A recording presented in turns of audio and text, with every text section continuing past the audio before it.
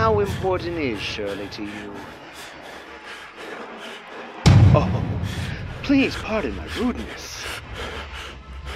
I am the host here, and all of this is under my control. You may call me the guide.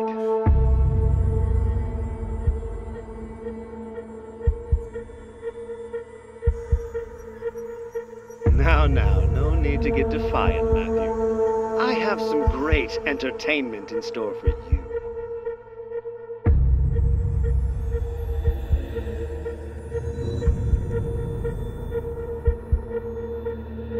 If I were you, I would take some time to think. Then you may remember why you are here.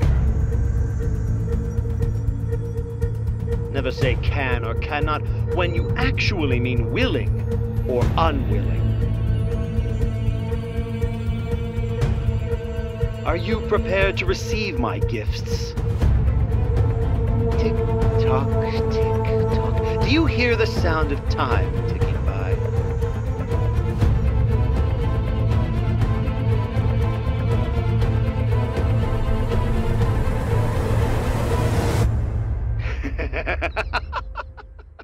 She really is quite charming, isn't she?